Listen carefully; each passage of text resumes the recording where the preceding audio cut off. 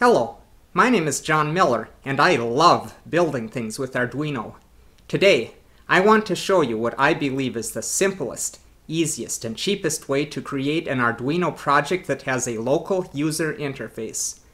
To do this project, we need the following parts: an Arduino Uno, a character LCD with I2C interface, a KY-040 Rotary Encoder, a scrubber knob, and jumper wires to connect everything together. This video has the following sections.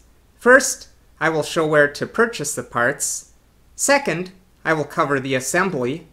Third, I will walk through the program.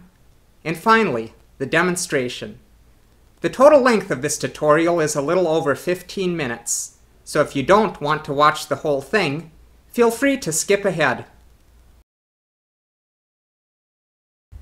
Let's talk about purchasing the parts that you need for this project. There are a lot of websites that you can go to for Arduino parts, but I will show you some of my favorites. Most components that I need for this project I will purchase from AliExpress. I type aliexpress.com into the URL and it takes me to the main page. First I search for an Arduino Uno. Here's one that costs $3.51, including free shipping. Now let's find the LCD. We search for 16x2 character LCD I2C. Scroll down through the list, and here's one for $2.18, also free shipping. Now comes the Rotary Encoder. We search for KY-040 Rotary Encoder, and right here at the top is one for 48 cents, plus 67 cents for shipping. Man, 67 cents for shipping. That's gonna break the bank. The last thing that we find on AliExpress is jumper wires.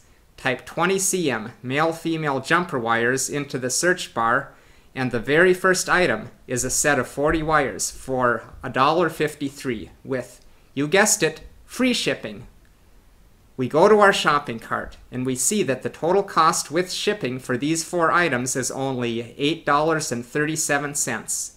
If you can find another website that sells you these same parts for this low cost, please let me know in the comments. But I don't think you will. You may be ready to point out that the only reason that AliExpress is so cheap is because they sell knockoffs and clones. Yes, you are correct. These parts often are clones. But in my experience, clone parts from AliExpress have always worked perfectly fine. On a rare occasion, I might get a dud, but when you compare the cost of a genuine Arduino Uno with the cost of the clone, it is hard to justify paying the full price, especially if you need to buy a lot of these parts. The downside with AliExpress is because parts ship from China, you may be waiting 6 to 8 weeks for delivery. But that is something I can live with, just by planning ahead. The other website that I really like for DIY electronics parts is Adafruit, and this is where I will go to find the scrubber knob for the rotary encoder. Adafruit is a US-based company, and they have very reasonable prices and excellent tutorials. The Adafruit scrubber knob costs 95 cents, and you will need to pay for shipping on top of this, but it feels really nice when I use it, and in my opinion, this is the best knob for a rotary encoder that I have seen. Okay, now that your parts are on order, come back here when they arrive. In the next section, we will assemble the hardware. Welcome back! At this point, you should have received the parts: an Arduino Uno, an LCD with an I2C interface, rotary encoder, the scrubber knob, and some jumper wires. Now we will put everything together. Refer to this diagram. The LCD is powered through the 5-volt and ground pins. The clock pin, or SCL, connects to pin A5 on the Arduino Uno, and the data pin, or SDA, connects to A4. A4 and A5 are also the I2C pins on the Uno. If you are not familiar with I2C, I would suggest that you do a Google search. In short, I2C is a protocol that allows devices to talk with each other using just 2 wires. Without the I2C, the LCD would need to use 6 I/O pins on the Arduino. The rotary encoder is connected to pins 2 through 6 on the Uno. Clock to pin 2, data to pin 3, switch to pin 4, plus or 5 volt to pin 5, and ground to pin 6. Wait a minute. You might be thinking, I can't do that, can I? Don't 5 volt and ground pins on the rotary encoder need to go to 5 volt and ground pins on the Arduino? The short answer is yes, I can do it this way.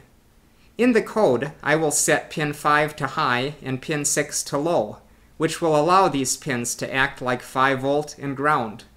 This works because the current draw from the KY-040 is less than the 40 milliamp max per I/O pin. Using I/O pins for power to the rotary encoder leaves the remaining 5 volt and ground pins available for other peripherals. As a bonus, I can even plug the rotary encoder directly into the Arduino without any jumper wires. Now we assemble the hardware. First, the rotary encoder.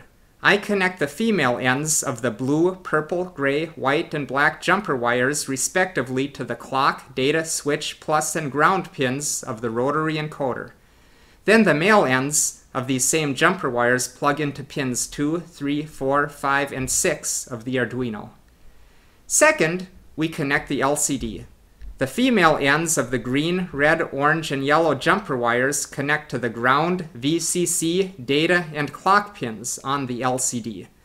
The male ends of the orange and yellow jumper wires plug into pins A4 and A5, and the final green and red male ends plug into the ground and 5 volt power pins. Obviously, the colors of the wires don't matter. I'm just showing you the colors that I like to use when assembling these parts. The scrubber knob simply pushes onto the shaft of the rotary encoder. You don't actually need the scrubber knob for this tutorial, but if the rotary encoder is ever mounted on a panel, it will be difficult to use without some type of knob. The assembled parts will look like this: the LCD, rotary encoder, and Arduino Uno, all connected with jumper wires. Now I will talk you through the Arduino sketch that runs the LCD and rotary encoder. I would recommend that you download my example from GitHub at the link shown below. If you are familiar with Arduino programming, you can most likely just look at my code comments to see how it works. Most important are the external libraries. You have heard the phrase, standing on the shoulders of giants. That's how I feel when I find good software libraries. The first is the One Button library by Matthias Hertel, and sorry if I'm mispronouncing the name. This library takes care of all the dirty work needed when programming for a push button, things like timing and debouncing. Just attach functions for click, double click, and long press, specify which pin the button uses, and the library does the rest. The second library I need is one called Arduino Liquid Crystal I2C by Frank de Brabander. This library has all the same functions as the standard Liquid Crystal library, but it works for LCDs that have I2C. Next, we need something to read the rotations, or detents, of the rotary encoder. Now, I have read that reliable Arduino coding for the rotary encoder is difficult. I have even seen an example that uses capacitors for a hardware debounce. Well, many kudos to Simon Merrett, who has figured all this out in his instructable called Improved Arduino Rotary Encoder Reading. I won't take the time to explain the details. All I can tell you is that Simon Merrett's code works amazingly well when I use it with the KY-040 Rotary Encoder. Refer to either his instructable or my example sketch to see how it is done. Here is where you specify the I2C address of the LCD. Most I2C LCDs have an address of either 39 or 63. Here you define the number of rows and columns of the LCD. Most likely your LCD will be either 16 by 2 or 20 by 4. The sketch has 4 functions to handle events from the rotary encoder. The rotary left and rotary right functions are called when the rotary encoder is turned 1 detent clockwise or 1 detent counterclockwise. In my example, all these functions do is increment or decrement a counter. The rotary click function is called when the push button of the rotary encoder is clicked. In this example, clicking the rotary encoder button will increment the counter by 100. The rotary long press function handles the case where the user holds down the rotary encoder for 2 seconds. In the example code, this resets the counter to 0. The sketch has an initialize rotary encoder function, which is called on startup to set all the I/O pins, interrupts, and push button functions for the rotary encoder. It also has an initialize LCD function called on startup and an update LCD function which is called in the loop to update the LCD with the current value of the counter. At the end of the sketch, you see the setup and loop functions, which are both very minimal. Again, I know that if you are familiar with Arduino programming, everything that I just said could have been learned from looking at the comments in the code. But if you are new to Arduino, hopefully this code overview helps you better understand what you need to do to use the LCD and rotary encoder within your own Arduino sketch. Now that we have the hardware connected and the sketch written, the only thing left is to load the program into the Arduino and see it work. Connect the Arduino to the computer via the USB cable and click the Upload button. If you did everything right, the program will be loaded and you will see the text and counter on the LCD. If you get any errors, you will need to figure out what you did wrong. But assuming you did everything right, you will be able to turn the rotary encoder clockwise or counterclockwise to make the counter go up or down. Press the rotary encoder button to increment the counter by 100 and hold the button down for 2 seconds to reset the counter. Now you might be thinking, so what? Big deal. I made an Arduino program that can count. 1, 2, 3.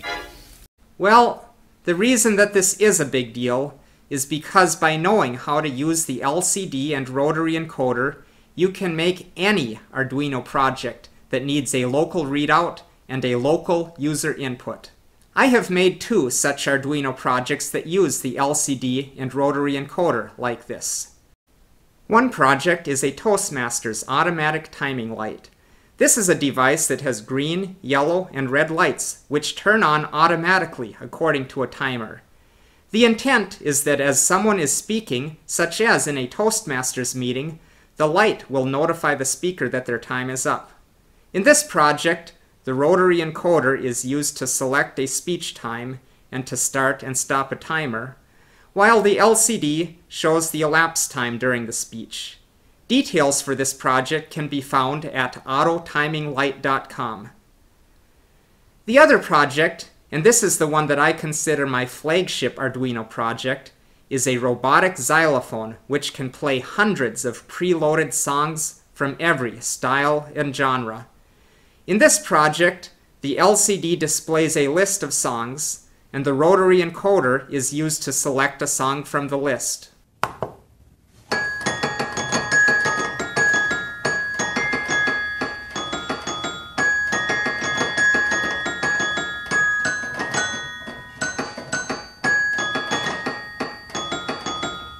Complete instructions and details of this project are found at my other website, buildmusic.net. In summary, I really enjoy Arduino projects, and I like them even better when they have a coolness and serve a useful purpose. An Arduino project that is interactive with the user will need some form of local control and readout. I would submit to you that if you are looking for something that is cheap, simple, and easy to put together, you will not be able to do any better than I have shown here. An Arduino Uno with I2C LCD and Rotary Encoder. The total cost for the parts that I have showed you is less than $10. These parts can be put together with no soldering. And believe me, I hate soldering. With the libraries and code examples available, you don't need to spend time making the components work. Instead, you can focus on what is unique to your project. If you are looking for fancy, new, and different, I know that there is a lot else out there. But if you are looking for a user interface that is simple and inexpensive, I believe that this is the best you can find. What you can do with an Arduino Uno, an LCD, and a Rotary Encoder is limited only by your imagination. Good day, and happy making!